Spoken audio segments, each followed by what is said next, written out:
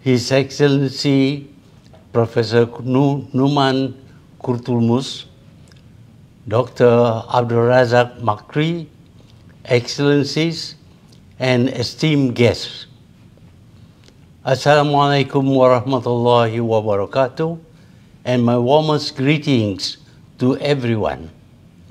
I am pleased to join all of you, albeit remotely, today on the momentous occasion of the 6th conference of the Kuala Lumpur Forum. It is indeed unfortunate that I am unable to be among you today, and please accept my apologies. I would like to take this opportunity to welcome and record my sincere appreciation to everyone who had invested their time and expertise to this forum. May Allah subhanahu wa ta'ala repay you for your kind deeds towards the betterment of the Ummah, inshallah. And a heartfelt congratulations is in order to His Excellency Dr. Abdul Razak Makri, the Secretariat team and the board of the forum for successfully organizing the event today. Excellencies and esteemed guests, now let's cut to the chase. In this 6th edition of our forum, I would like to focus on the issue of governance, good governance that is. When we speak about governance, we are talking about how we govern our nation, how we administrate it, and the well-being of the citizenry becomes the measure of whether it is good governance or otherwise. The governance that we implement is tailored according to the provisions of our Constitution, laws, conventions, and a high degree of our culture and customs. Generally, for as long as we govern within the confines of these provisions, the government and leaders will be judged as having delivered good governance. But it is not as simple as it sounds, especially given the complexity of the modern society today, when new values and conventions emerge to challenge conventional wisdom. Ladies and gentlemen, and distinguished guests, by and large, the majority of nations have accepted democracy as the preferred system of government. While democracy provides the broad guidelines of how a system of government should function, most nations will have their system tailored to suit local conventions, customs, and culture. In the Muslim world, for example, incorporating the teachings of the Quran and its injunctions into its laws and governance are commonplace, and this is expected and supported by the majority of its people, a prerequisite of a functioning democracy. However, the emergence of human rights, for example, as an essential component in democracy, even if it is advocated by a minority and opposed by the majority, the expectation is that the government and leaders must observe and uphold it, even if there were no persecution of the minority, and that the demands of the minority group offend and contradict the values and belief system of the majority, the will of the minority must be given consideration most of the time. Otherwise, it will be deemed as a persecution of the minority, and no matter how good the government and leaders have ruled the nation, they will be categorized as dishing bad governance. We have witnessed how Qatar, in hosting the FIFA World Cup, is being ridiculed and censured by advocates of Western democracy, for refusing to allow the promotion of symbols supporting the LGBT community.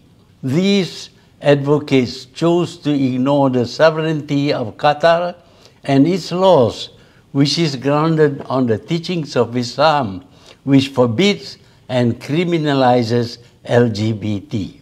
But this is not only a Qatari dilemma, but rather one that for years had been placed on the Muslim world and nations. Ladies and gentlemen, lest we forget, regime changes and the Arab Spring were triggered by the issue of governance. Muslim leaders were toppled and replaced by Western candidates for failures to govern well, persecuting the minority, crime against humanity, and being undemocratic. But when we peel the layers of all these accusations, we will discover that their main crime is actually because they refuse to toe the line drawn by the Western world, or that they refuse to pander to their whims. Otherwise, how do we explain their keenness to destroy and devastate a whole nation merely to punish a Muslim leader allegedly for being a despot, when they can arm and empower a whole nation like Israel that commits genocide, apartheid, willful crimes against humanity, and all the atrocities against humanity that is even beyond our imagination. Simply put, good governance is not about how the Muslim world governs its people, but rather how it pleases the Western powers. Ladies, gentlemen, and esteemed guests, however, despite all the Islamophobia that is being promoted in the West against Muslim nations and leadership, that should not be a justification for us to ignore good governance. While we can blame the West of their nauseating hypocrisy, the Muslim world and its leaders must also look within and accept that some of us are not the best of leaders and governments. Some level of degeneration, stagnation, and difficulty to achieve civilisational renewal had manifested in poor levels of education and a depleted spirit of creativity and innovation, a lack of interest in the human resource development, widespread negligence, lack of awareness, incapacitation and laziness on unprecedented scales. We have to seriously ask ourselves as to why, despite Muslim nations and leaders being extremely rich and our youth, whom many among them are scholars and geniuses, yet our Ummah are among the poorest. The greatest indicator of failure is the migration of these same minds and their peoples from their countries elsewhere. How terrible are these images of Muslims dying at sea, attempting to migrate to developed countries. It is the ultimate disgrace to our leaders that this happens under their rule. And yet we must not despair. Muslims must build a global human civilization that lasted centuries and excel in innumerable fields, and the revelation in the Quran as their motivation in pursuing science, innovation, and development. Apart from the tyranny from the Islamophobic West, it would also seem that the problem then is not Islam, but rather Muslims themselves. If Muslims return to adoption of their Islamic morals, they would once again possess all the capabilities necessary for their advancement. Islam and its teachings are all for good governance. The Quran is full of guidelines and examples of good performance.